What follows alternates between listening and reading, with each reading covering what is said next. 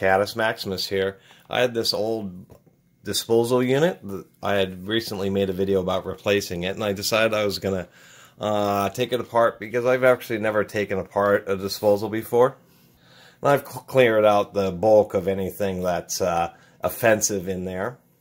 Obviously, I'm not going to do a perfect cleaning job. It does have some corrosion, even though there's all stainless steel parts. This one was leaking, and so I just wanted to see what's inside. They're real simple. It's just a motor. But I wanted to see, you know, what kind of damage, how worn out it is. Maybe people don't know exactly kind of how the veins look inside. So we're going to go and knock apart this InSinkErator Badger. The InSinkErator brand is probably the #1 selling brand and has been for a long time. They're not the best, but they generally work. I don't know exactly when this one was put in. It's a Badger 5. Half horsepower. It had a 2-year warranty, even says right here on the label. Oddly enough, they use external Torx, small ones, little E5 or E6s. 4 of them around the perimeter. We'll go ahead and pull off this top part. The worst part is going to be inside and trying to get rid of the nut. One thing I should mention is the nut that does hold on actual grinding disc. They were smart enough, and on the back here they have a little hex that's broached into the back of the motor shaft, so you can put an Allen wrench in there and actually be able to get it to stay still.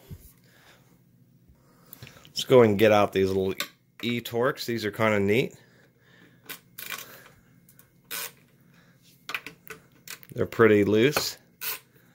Or I shouldn't say they were loose, but they didn't have much torque on them. And, whoop. As soon as you remove some tension, they just get real loose. One thing I was noticing is I assumed it was just in the plastic, but they actually have little brass fittings inserted into the plastic here for the discharge or the output tube, so I thought that was a nice touch. And the new one, I didn't look closely enough to see, but they kind of look like they were plastic on the new one. I'll have to go and review that video. I'll have to knock these things out. They're actually not threaded in. Oh, they're super long. Coarse thread screws. Threading into some kind of sheet metal down there at the bottom. Let's get the rest of these out. Here we go, got those knocked out. One thing I'll say about those external Torx is those fasteners really have a tiny, tiny head. Really are advantageous in really tight situations. And then these screws might come in handy at some point.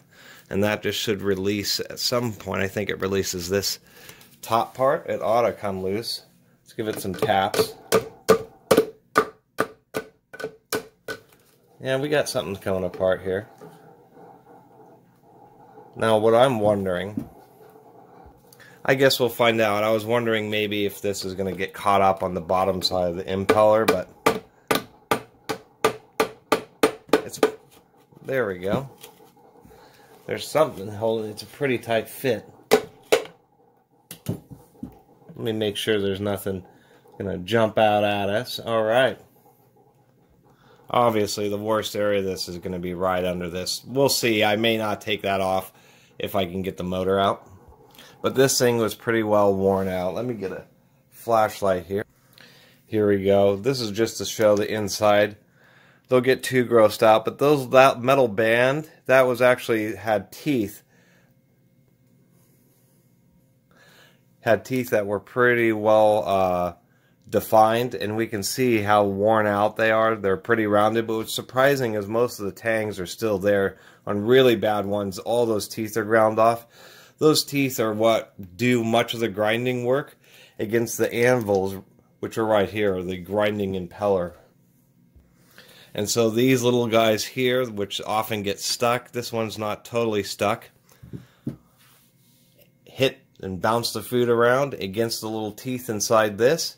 And if it's too big or it can't grind it all the way up, this little thing will rotate over, and then centrifugal force causes these to, once it passes over the piece of whatever food that you're trying to grind up, centrifugal force is supposed to throw them back out, and they'll come around and hit it again and then beat it into a million little pieces.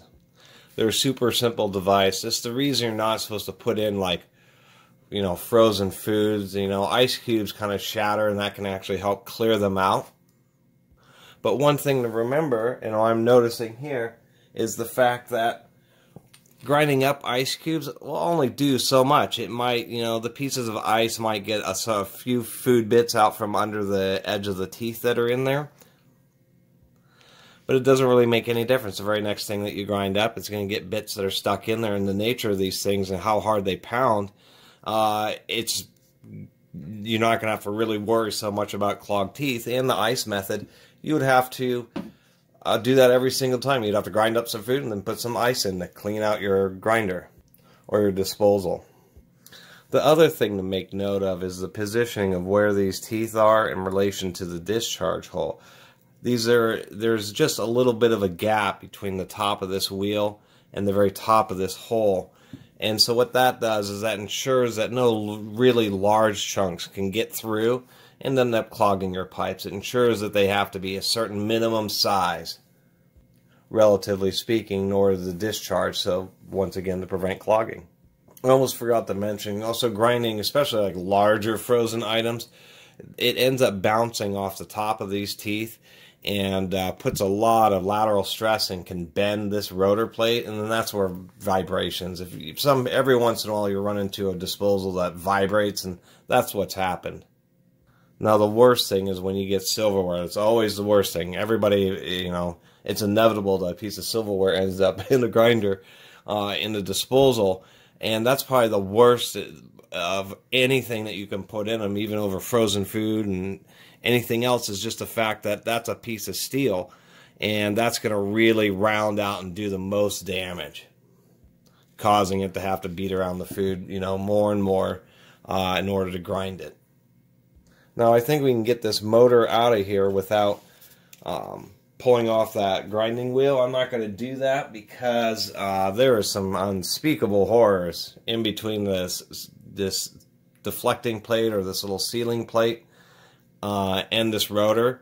And that's the other thing, regardless of all the ice cubes or anything else that you put in your disposal, there may be more premium brands, but this InSinkErator and these style are probably the most common in the United States. And it's kind of eye-opening to know that there is just a huge gap right there that's almost an inch tall and, you know, 5 inches in diameter. And all this stuff just builds up under there, and that's inevitably what causes, you know, corrosion, even of the stainless steel. It's just always all this big mass of ground up food and water for years on end. Eventually makes its way past the seal. But I think we can get this motor out of here. And notice you even got a little peek of something. I mean, that's really gross what's under there. Fortunately, I kind of let this air out, and there we go. Now that's actually quite interesting. Let me flip this upside down. That's even grossing me out looking at it. It's really gross. So they have an induction motor, which is fascinating. I always thought that these were brush motors, but they're not. They're half horsepower induction motors. And this is actually an interesting one. Don't run into these very often, but instead of having a capacitor, which could introduce, you know, a little bit less longevity, although it's debatable, they use a clutch system. So this has what's known as a startup winding, and then a switch over once it gets up to speed to its power windings. And we can see that here. Is we have these little thin stage of windings, and there's a switch down there. And we can actually, let me get the flashlight.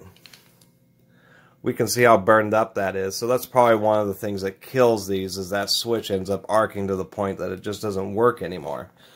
So by default, when it's turned off, that switch is in the on position, which would so when it's turned off, this coil is actually engaged, this extra special kind of thin one. And then when you turn it on, that helps provide additional phasing in order to get the motor started up, or initially spinning, and to provide some startup torque. But once it gets spinning, it interferes with the operation at speed, so it has two little weights here. And what's kind of interesting is as it speeds up, these little counterweights spring out, retracting the switch ring. This little ring is just like a piece of polycarbonate, and it is always gliding over the finger of the switch. And as soon as it gets up to speed, it retracts and turns off the switch and disables that second winding. So it's a real simple and fairly reliable means of eliminating capacitor for an induction motor. I think it just ends up harming efficiency, but that's kind of interesting to see. We can also tell by looking at this that the shaft seal, there is no real evidence of corrosion on the rotor itself. We can see that the corrosion is actually right over here on the side of the unit. Where's my flashlight again? Right through there. So it was, come on camera, there we go, right in that corner.